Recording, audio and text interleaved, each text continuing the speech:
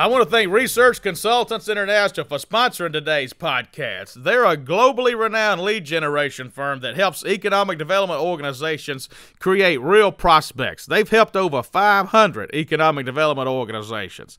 Let me tell you exactly what they do. They facilitate one-on-one meetings for economic developers with corporate executives who will have projects soon. They can facilitate these meetings to where you travel to the corporate executive's office and meet them there, or you meet them at a trade show, or even have a conference call so you don't have to pay for travel. They recently launched a service called FDI 365, which provides you a lead a day of fast-growing companies that will be expanding soon. Their research has helped over $5 billion in projects get signed since inception.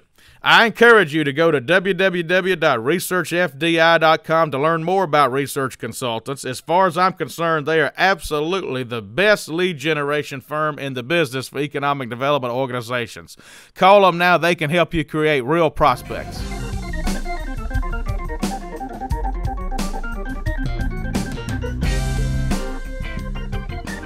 Hello and welcome to this week's episode of the Next Move Group We Are Jobs podcast, focused on creating economic growth for small to mid-sized companies, communities, and organizations. I'm Chad Chancellor, the co-founder of Next Move Group, and today we got a real special treat for us, for Next Move Group, that is.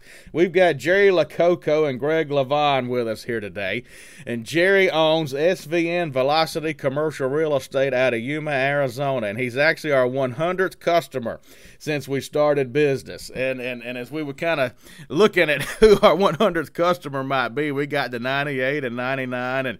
And Jerry actually had heard one of our podcasts. He heard a podcast we did with Mark Manning up in Murray, Kentucky a few weeks ago. And he was inspired by some of Mark's story and some of Mark's tips in his podcast. So Jerry picked up the phone and called us, and we developed a relationship. Now we're doing business. So I can't think of a better 100th customer to really spotlight these podcasts, but also spotlight our mission. So Next Move Group exists to help small to mid-sized companies, organizations, and communities create economic growth. And what we're going to be doing with Jerry and Yuma and SVN Velocity Commercial Real Estate really encompasses all of that. We're going to try to help grow his business through some online marketing efforts that we have. He's interested in growing Yuma, so that'll be part of our online marketing efforts, is to pitch Yuma. And then, of course, if we can reach a company that locates with Jerry in one of his facilities, then they're going to have economic growth. So this just, Jerry, I just can't tell you, you're like our perfect 100th customer, the way this thing all shook out. So thank you so much for being with us today. And he's got Greg LaVann also with us. And Greg works with the Greater Yuma Economic Development Council. So we're just so tickled to have two of y'all with us today and appreciate your business. And let's start off, Jerry, with you telling us a little bit about Yuma and why you're so passionate about Yuma. Not only your real estate business, but every communication I've had with you, you've said, we've got to sell Yuma. We've got to sell Yuma. So tell us really about Yuma and where that passion comes from. Moved here when I was 5 years old and had a lot of really, really great people in the community that kind of took me in as a youngster and helped guided me and helped me become the man I am today. And all that was from just hardworking, smart, just good, honest, hardworking people here in Yuma. And it's a testament to the community that we have here. And so when my wife and I, we decided to move back to Yuma when it was time to raise our family. And being in a tertiary market, as you know, as many of your other guests have alluded to, is it's not the easiest thing sometimes from an economic development standpoint, because you're just not that people don't people just don't realize you're there sometimes, particularly where we're at. We're basically situated in the middle of San Diego and Phoenix, Arizona, so two large secondary markets, and so sometimes we get overlooked. I think one of the biggest advantages that we have, what we've discussed, is the fact that we have such proximity to California. However, we're not in California. So you can service the Southern California market without having to deal with many of the challenges that, the companies experience. So you're really right on the border, aren't you? So for the folks who may have never looked at Yuma on a map, I mean, you're on the California-Arizona border, if I remember right. Yeah, I don't have the arm I used to when I was 20, but I still think I could hit it with a rock from my office. And I know there's a whole lot of agricultural food type projects down there. We've represented quite a few ourselves out of that Southern California area. And I have looked at it just from a site selection standpoint, and where Yuma is, there are a whole lot of cost savings if you compare to California. Not only property taxes everybody thinks about, but also electric rates, labor rates, and other ones. I figure it's about a 40 to 50% saving on some overhead cost, and really you're right there in that market. Talk about, some of the properties, kind of some of the deals that you do so people can understand the business you're in and what type properties might be available in Yuma. The passion I have being in a smaller market, we don't focus specifically on light industrial, heavy industrial, but that's probably about 60% of my business. So we have properties that, for example, we have a light industrial park situated in San Luis, Arizona. That is, we have 2 5-acre parcels left now, plus we have development ground available. But we have the fully entitled, developed, built, all the utilities stubbed to the pad for $45,000 an acre, and you can't even develop ground for that kind of price. And it's in the new port in San Luis, and that's just one example of what Greg and I see is just absolute screaming opportunity. And we're starting to see some velocity in the market, which is encouraging. And so I think, Greg, you want to talk about some of the other higher level stuff from an economic development? Yeah, I think our major sell is that the bedrock of any successful economy is going to be your skilled workforce, right? And so when we're meeting with companies, I think our unique sell in Yuma is the fact that we can kind of pull in multiple alternative labor sources that speak to companies that aren't necessarily accustomed to working with Mexico, working with California, and also working with our community. So the fact that we're on the border of 4 states and 2 countries, and we're a regional economy of over 1.8 million people, really kind of puts us in a very strategic position to say, even though you're in Yuma, you're going to be able to collect talent and also supplier benefits from 2 different countries and another state. And so we're leveraging our ag workforce that's seasonal, 30,000 individuals that work here for 6 months a year for the second largest agricultural region in all the country, and then have to move to Alaska or up to Central California to find jobs for the other 6 months. And we're saying, hey, you can capture these individuals here. They have skill sets beyond just working the fields. They work in the plants. They have technical skills. They have maintenance technician skills. And these folks want to stay in their community. So they're willing to leave now, but they want to stay here. So we're able to leverage that large labor pool source that's underemployed, not unemployed. And then we also have our two military bases here that have upwards of 1,400 individuals leaving on a monthly basis. And so we're able to say, you can also capture these individuals for some of your more skilled manufacturing labor in regards to technicians, service mechanics, logisticians, and so forth. And then along with that, you have the trailing spouses as well. So I think that really puts us in a position to market multiple labor sources beyond just your traditional labor side. And who are some of your larger employers there? So from a manufacturing side, we have Shaw Carpets in our market. We have Johnson Controls Battery, which now I believe is Clarios. We have Associated Materials, which is all side windows here. We recently were able to locate a couple other manufacturing groups such as Piana Nonwovens, which manufactures for Serta and Simmons and so forth. And we have smaller manufacturers as well here. As California, really, as the taxes have gone up and, electricity's gone up and the usage of water has become a problem, have you seen more activity out of California? I'm sure you guys see activity from all over, but we help a lot of California companies. So I just wonder, have you seen an influx of them looking at you? Those 3 companies I mentioned, Johnson Controls, Shaw, and Associated Materials, all had California plants prior to relocating to Yuma. And so that's our big sell, is that you can see California but not be in California. So when they're manufacturing and they're getting their products ready, they're distributing to all their different customer bases in Southern California, along with New Mexico and even as far as to Texas as well.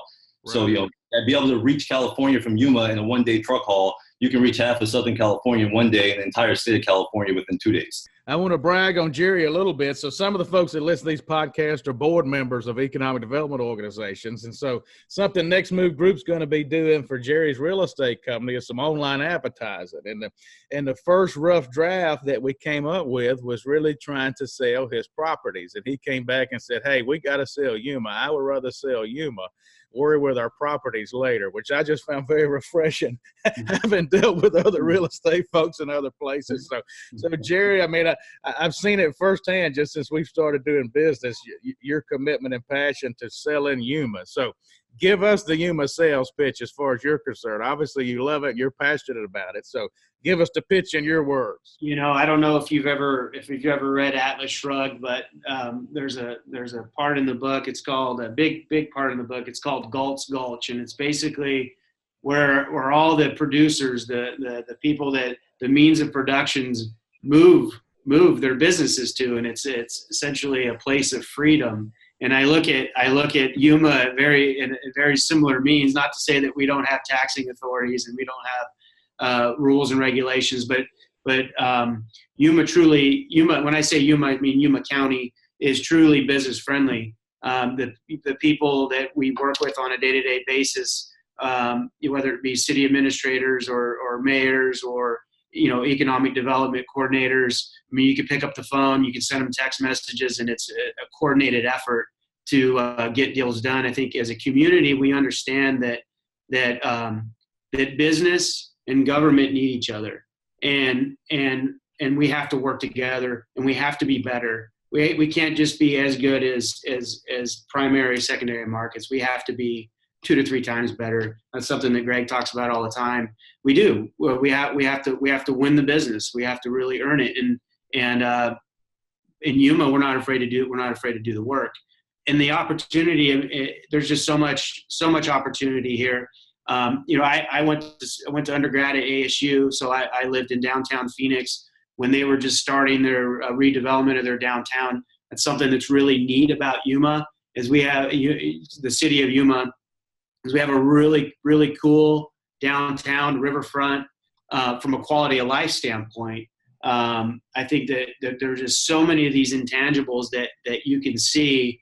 Greg grew up in other communities outside of Yuma, and so we discuss it quite often. Is that Yuma truly is on the verge of great things, and we're starting to see a lot of positive momentum. And so for our manufacturing prospects out there, if you call on Jerry, I mean, not only do you get somebody who's going to show you property, he can actually go out within Yuma and find resources you need to help make your business successful. So he's much more focused on a relationship than selling you a piece of property and making you successful there. Absolutely. I from a real estate perspective, I remember, if you remember in math class, if you got the answer right, but you didn't show the work, you didn't get credit for it. Yeah, that used to frustrate the devil out of me. Oh yeah. But one thing I've learned in brokerage is you might have the perfect property for a client, but if you don't show your work and you show how you arrive at that answer, and that means showing other listings, other properties that you may not have listed. They need to see and they need to know and have the confidence that they're seeing all the properties on the market, all the opportunities, and you got to show them the work to arrive at the answer.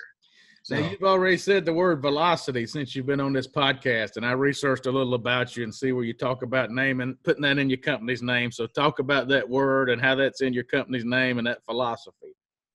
Velocity means growth. It means movement. It means capital exchanging hands. It means opportunity for people that maybe otherwise wouldn't have opportunity.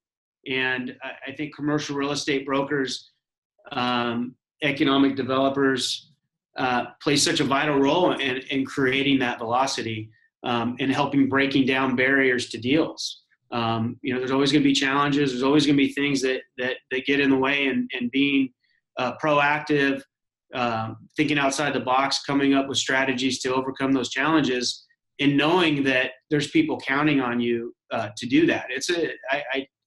Greg and I, we take our roles in this community very serious. And Greg, let's shift over to you. I know you guys are doing a lot of cool things that aren't just predicated on manufacturing. So talk about some of the stuff you're doing to grow the Yuma economy in other areas.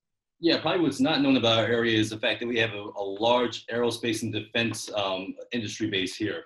Between the Yuma Proving Grounds, which is the largest military testing facility in all the United States, along with our Marine Corps Air Station, which is the largest air station within the Marine Corps institution. That allows for us to focus on more than just manufacturing and food processing. We're actually right now going to be designated as the only spaceport in Arizona. That's hopefully going to be signed by the governor in January. And at that point in time, we're going to have the ability to launch small satellites and rockets from Yuma as a testing site. And then with that, hopefully be a research and development facility standpoint so that companies from around the world can come here and do testing on that scale. And so we're able to capitalize on the fact that we have a large unrestricted airspace. We have the unencumbrance of surrounding development that allows for a lot of different testing to occur. And the fact that we already have a large workforce, over 3,000 technicians and engineers that are doing the work here in our backyard right now. So companies looking to get into spaceport travel can partner with our proving grounds, do some work up there at the military secure facility, and they can come down and work on a private land site to do the final launching and so forth. So that's the spaceport side. And then food processing is another area we're really working on, and back office space as well. When you're talking about right now, we have Allstate in our area, we have Convey, ACT, who does work for AT&T. We have a large segment of individuals who can work in the call center realm, and what we found is the turnover rate in our community is less than 10% in call centers, which is kind of unheard of. Oh yeah, usually it's like 80%, so you're less than 10%. Yes, and we get those numbers from our call center folks. And again, that goes back to when we talk about the underemployed segment of our community, along with our partnership with Mexico. We have thousands of people who can cross the border every day legally through either visas or dual residency and work in our community. But what that does too is that they can have a great quality of life without having to make top dollar for that job, and so that keeps wages here stabilized. So we can offer an opportunity that you don't have to worry about 10 years from now things getting so out of control that now all your costs have gone up double. Right, and of course most call centers like bilingual speakers, and so obviously you have a whole lot. How big is Yuma? Say the city, and then in the county, or what would you consider your region population? Our regional area is 250,000, but then our captive market is over 1.8 million, and that includes Mexico. And if you looked at my card, one side says Greater Yuma Economic Development, and the other side says Four Fronteras. So we include our partners. We're interconnected with San Luis Rio, Colorado. We're interconnected with Mexicali, Mexico, and we're interconnected with our partners in Imperial Valley, California. So when we're talking about an area, we're talking about a real region, an international region. Right. So what was your background before you came to Yuma? Oh, I'm a lifer economic developer. I came right out of college and fell right into my job. And so I'm a big city boy from New York City, came out here, for love. And then decided after that didn't work out, I stayed in love with the community. It was a love, but the one that won't leave you. Exactly. It's almost like an addiction, I don't know if it's good or bad either, That's right. But that's a charm of Yuma. You come out here. I came out here with a 3-year plan to get my feet underneath me and then go with some bigger community. And what I found was that this was virgin territory with a lot of opportunity. Mm-hmm. We haven't gotten there as fast as we'd like to, but I think we're starting to finally see the fruits of our labor, and that's exciting. I try not to be a sleazy salesman with this kind of stuff, but I genuinely believe you see folks who are looking for the American dream. I really think Yuma embodies that in so many ways, from a cultural standpoint, because we're 70% Latino, officially, probably more so 80%. And that, and for us, those individuals represent a workforce base that's dedicated, disciplined, and grateful for their opportunity to bring honor to their family name and to their community. So it's a little different here from a lot of other places. And talk about some of the infrastructure. I know you're on the interstate there. I know one of Jerry's buildings I've already looked at. It's right beside the airport. So talk a little bit about rail, transportation, interstate, and so forth. Yeah, thank you for teeing me up on that. Yeah, so we have Interstate 8 that runs right through Yuma that interconnects to San Diego. We have Highway 95 that's an offshoot of Interstate 8 that goes right to Las Vegas and the Reno area. Along with that, Union Pacific has this high-velocity Sunset route, runs from Southern California through Yuma. But we also have transload facilities that can take off of that line for manifest or origin cars. We have the new commercial port of entry Jerry already talked about, that he's got a Port Authority property down there. That's about 160 acres. And that commercial port is less than 5 years old, state of the art. 8 lanes, all of the expedited screening that can get your truckloads across to and from north and south, and then with that as well, you can actually be able to interconnect to California, as I mentioned before, within a one-day truck turn to over 20 million people. So from an infrastructural standpoint, we can get goods in and out of our community from both sides of the border very quickly. And do you have commercial flights there out of Yuma? We do. Yeah. Right now we are flying to Phoenix and we're flying to Dallas. Okay. So you can get we're working on a third leg that is almost at the home stretch, and that'll be exciting to get folks to the Northwest as well. All right, great. You can probably get to Dallas quicker than folks from Fort Worth can get to the Dallas airport. Well, I'd like to ask both of you. Part of our listening base are economic developers, so I like to make a little of this a training segment. So, Jerry, being in the real estate business, you obviously know how to close a deal. What would be your advice to economic developers who may be listing, who have prospects, and maybe they hadn't had that success closing a deal? What do you think is the key to being able to close a deal?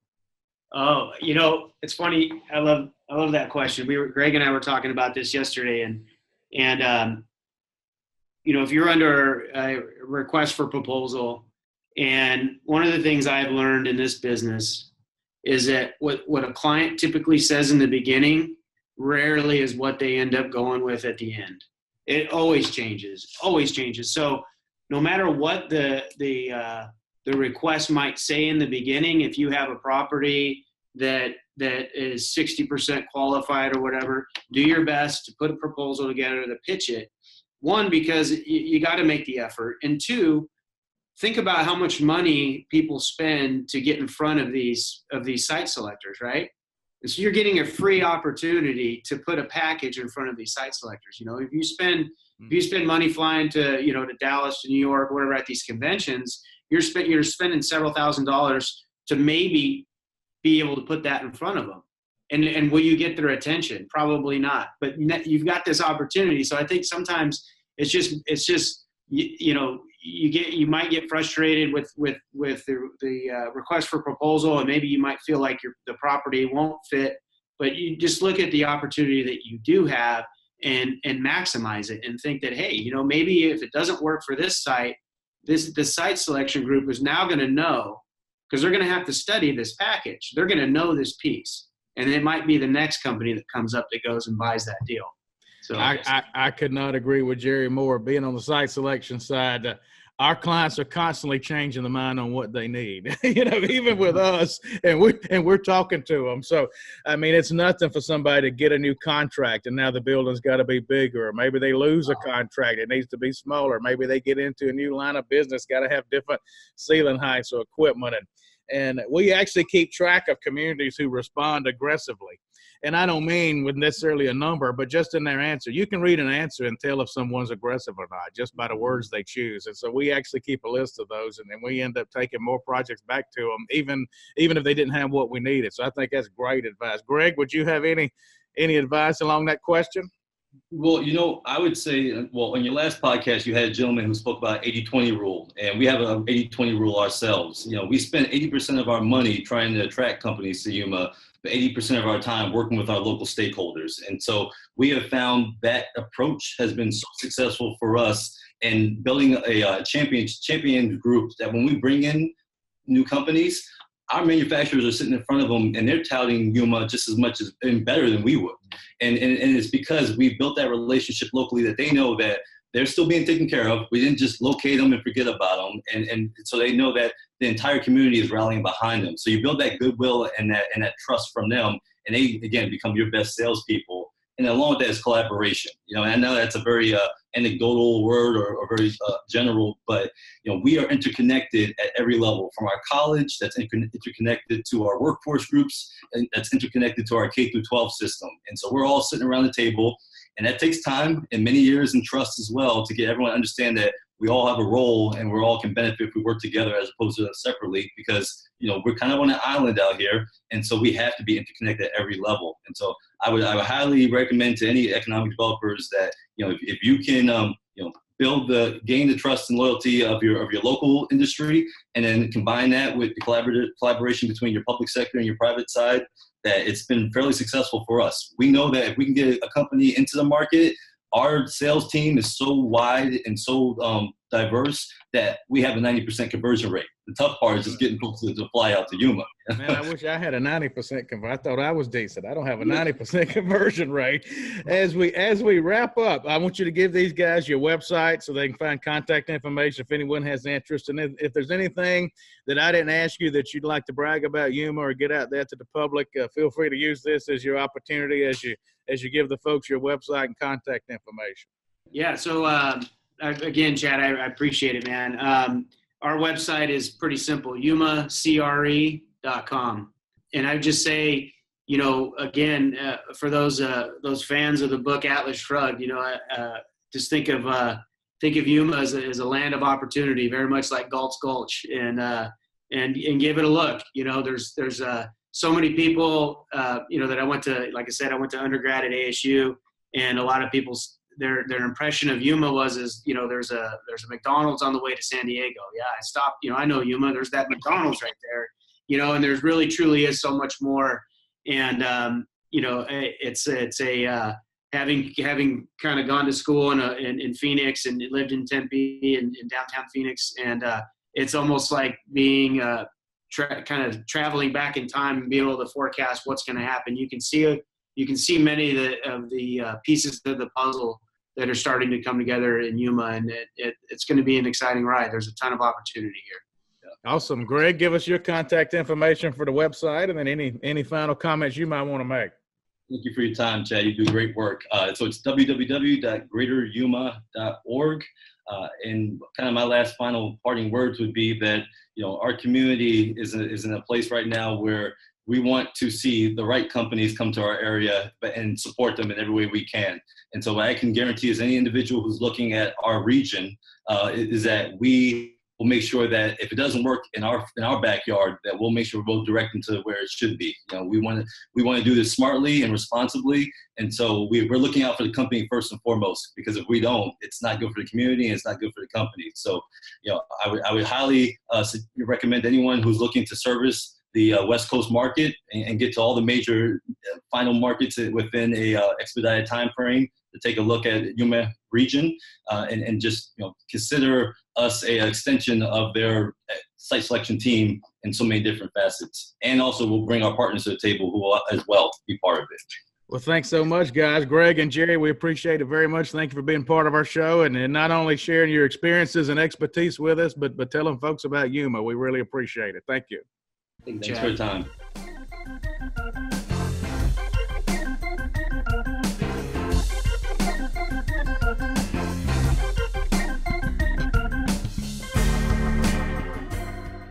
A special thank you to Younger Associates for recording, editing, and publishing this podcast for us. I encourage you to visit their website at younger-associates.com.